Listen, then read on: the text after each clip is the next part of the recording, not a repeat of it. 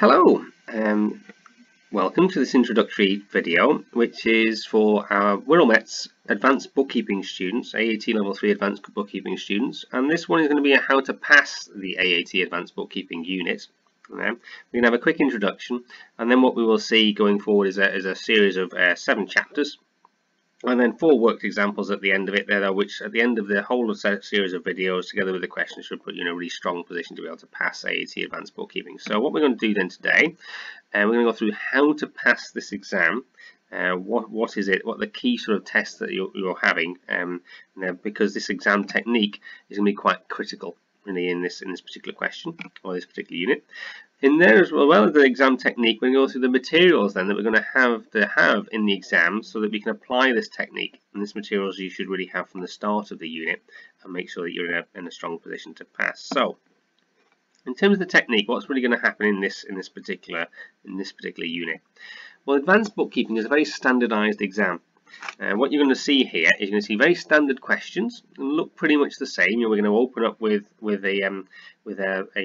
known as a non-current assets or a fixed asset question about the fixed asset register or the non-current asset register, what you want to have. Then we'll have a ledger's accounts in there, which have a particular depreciation calculation in there, disposals that sit in there. We'll have some prepayments, we'll have some accruals and what have you. And you'll see all the terms of these ones in here. We'll have some reconciliations questions, we'll have some extended trial balance questions. It's always going to be the same, always going to be the same technique. Because of that, we're going to have a standardized approach that we're going to apply. Now, it's going to be the same technique applied at the same time. The examiner is going to try and trick us as we're going along to move us outside of that technique. You're going to be tempted all the way through to not do that, but we're going to have this standardized approach that we're going to apply. And there are going to be these standard traps that the examiner is going to put in place for you, really, in terms of exactly to sort of see whether you will deviate from this standard approach. Whole kind of thing of traps in there. Perhaps play on a few of your maybe a bit of stress or what have you, or alternatively just whether you're the type of person who likes to rush things. And but these standardized traps are going to sit there and be laying in wait for you, and you use your choice really whether you want to fall into them or not. So what are these traps going to be? Well, the standard trap number 1 is I'm going to ask part of the question. So if we were applying, say, a question in here, so what I'm going to do is I'm going to ask part of the question. So how am I going to go about doing that? Well, I'll give you a scenario and I'll give you a whole series of numbers. And to get this question right and the actual correct numbers in there, you'd need to lay out 6 T accounts and put the numbers in and all of the journals in there, and it will be right if you did 6 T accounts. But I will only ask you to give me the answers for 3 of those T accounts. You should do all 6 of the T accounts because that will give you the answers for the 3 T accounts. However, I'm trying to see whether, as the examiner, whether you will just try and do the 3 T accounts with some kind of newfangled way of doing accountancy that you've decided to come up with, rather than just doing the T accounts, all 6 T accounts properly.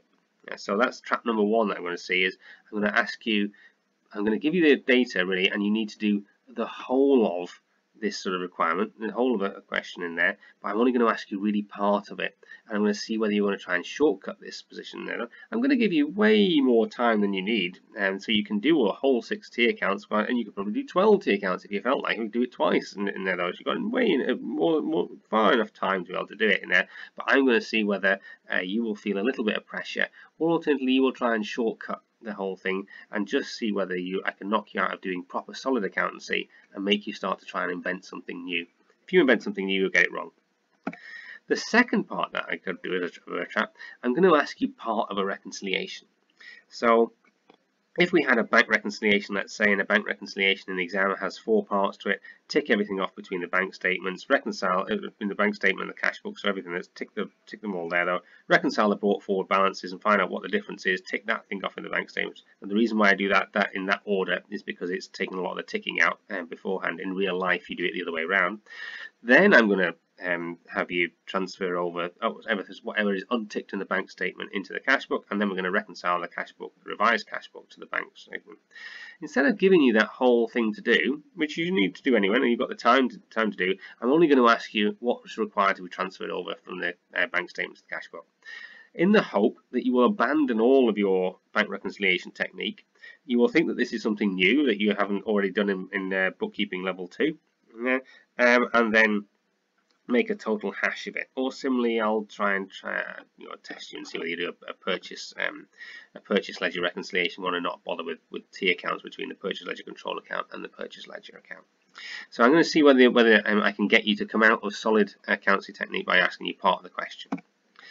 I'm also as well going to ask you things in Word, with words, rather than with their tables. So in this part of the reconciliations thing here, I give, instead of just having 6 unticked numbers in the bank statement, or 3 unticked numbers in the bank statement here, I'm going to ask you some words which actually are just, have they been unticked in the bank statement or not, in which case they've been transferred over to the cash book.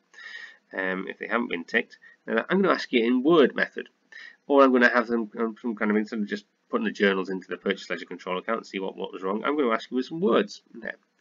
All you have to do is transfer the words back into the accountancy technique really in here, and that will just be that. And you've got way enough time to do that. I might block them. I might throw some extra words in, some things that aren't needed or whatever, to just see whether I can just stress you out a little bit. Now, if you are getting heavily stressed and you really don't like the words, you might even want to just put a piece of paper up against the screen and just be able to read sentence by sentence. But what I will also do as well is, by using all of these words and these blocks of scenarios, and in the electronic exam that you've got, where you have to slide up and down the screen, I'm going to see whether you don't actually put any proper workings on your paper. When you've seen the worked examples at the end of this playlist, you'll see that I do at least 10 full pages of workings as I'm going through the exam. I'm going to see whether you're not going to do that. I'm going to see whether you're going to try and read the whole thing as you're going along, and then start to try and answer the questions, rather than as you're going along laying out timelines and T accounts and proper accountancy really. So I'm going to try that as a trap really. So what I'm going to try and do here is I'm going to try and really get you to think. Rather than just apply your T accounts and your timelines and little pictures and that kind of thing. I'm seeing whether you're going to try and mentally hold this all on your head and try and turn this exam from accountancy, which is nice and solid and is always right, into some kind of thinking test where you'll get it wrong. So that's what I'm going to try and achieve. Now, your approach to that is entirely your choice, really. However much I can tell you that there's an approach and there's a technique to these exams, in the same way in bookkeeping controls. If you decide to step outside of that there and shortcut and do that, leave the exam, let's say after an hour, well, that's not a lot I can do about that, really. That is your choice, but this is a specific trap that's set in place to see whether you would do that. Now that you know that trap's in place, it's your choice whether you're going to jump into that trap or not. Now, the second part of it, though, in order to be able to implement this sort of technique method that I apply that ensures that you pass, you need certain materials that you're going to have in order to not be sloppy in your exam. So there's some worked examples at the end of this playlist. I actually have the questions, and then I put all the questions, all the answers into Excel for you, so you can see exactly how I work through, and you can see what will be going on. But you haven't got Excel. What you've got instead is some paper. Now, so I'm going to say how you would create the same effect. Really, probably actually a bit better. It's a bit clunkier Excel really, when I'm trying to do it, and it's a lot easier with a pad of paper and a pen. So this exam is going to be heavily dependent upon T accounts, timelines, and reconciliations. That's all it is all the way through the questions. There's a touch of a professional ethics question in there, but that's all. So your exam material is going to reflect this, and what you're going to need is, you need one ruler, which is going to be 30 centimeters long, and it's got no chips in. And you're going to get used to drawing out timelines with 12 centimeters to the year. So that will be 1 centimeter per month, and that makes it a lot easier to sort of keep in your head pictorially. You're going to have 3, preferably 4 different coloured pens. Now the point of that is that the brought forward and the carried down balance is going to be in pencil, which you're going to have as well. And then you're going to do each individual journal in a different coloured pen. And that's quite nice, because you can just check that they add up quite easily across your T accounts without making sure that you haven't made an error. If you're then going around and you haven't got something, it's much easier to check, and rather than going ticking it off. Well, you'll still have the ticking off bit in there, but you will, 3, preferably 4 different coloured pens that are going to go in there, sort of a black, a red, and a blue one. Saying if you can find a green one, good luck to you, and take that one through. That will make it a lot easier to actually get your journals and your T accounts correct, because it means you don't have to write your journals out separately. 4 highlighter pens. So you're going to have your highlighter pens in there, and we're going to use those in 2 places. One's perhaps if in a reconciliation question, Or alternatively, if we've made a mistake and we're going to go through and we're going to just sort of highlight and tick off, and then highlight a pen's better than ticking through, because you're not going through the question, you're just colouring across and you can actually see what it is. But also as well, in the prepayments and the accruals question, you'll see where I lay out a timeline. You'll also see in where I colour it and discount the bit after the year and what is the gap within the year, and that is done with that should be done with a highlighter pen. So you'll see that in the worked examples. Definitely stick with your 4 highlighter pens alongside it. You need a good calculator, preferably 2 in case one dies. And now, in fairness, it's not as vital. When I did my exams and my professional exams, you could only do them once every 6 months, and you had to do them all the whole year's worth of exams in that one 6 month sitting, really. So you got 2 shots a year. You had to get them all right. If you only got, you could get one wrong by up to 5%, but if you got more than one wrong more than 5%, or you got two wrong, or you didn't pass on 2, you have to do the whole lot again. So it was more important that the calculator didn't die in the thing there. So you have to have, at least a good calculator, preferably 2 in case one suddenly decides to keel over on you. You need a pencil and a pencil sharpener and the eraser as well. Those are going to be important in terms of, well, I like to use them for my brought forward and my carried down figures, to leave my other colour pens free for that. In terms of the ruler as well, not only do you need it for the timelines, which will draw out a year in 12 centimetres with 1 centimetre a month, but you'll need it in terms of your T accounts, which you should draw out 6 to the page. 6 or 8 to the page. You could probably get away with 8 in this level of a question. If we're in professional exams, we do 6 to the page. So that will give us our T accounts, and that's how we're going to get those in as well. And you're also as well going to come into your practice assessments and your questions, whatever, with at least 10 sheets of clean lined paper for each practice assessment. And that is important as well. Within the exam, you're going to use 10 sheets of clean lined paper as well in the exam.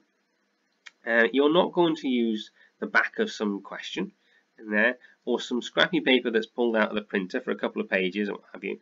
If you find yourself, as a Wirral Met student, in the exam, and you're not getting the 10 pages which you should have, because that's the instruction that you should have at least 10, preferably, well, and probably more in there, you do need to highlight that to your tutor, and that will be addressed in there. But also as well, if you've only been given a couple of pages, your hand goes straight up and you ask for more paper as well. So that's what you need in terms of your materials in there. Don't scrimp here, because you're putting a lot of effort into this unit and this exam in general, and so whatever that cost, which is probably about £10, something like that, and there is well worth it to make sure that you pass.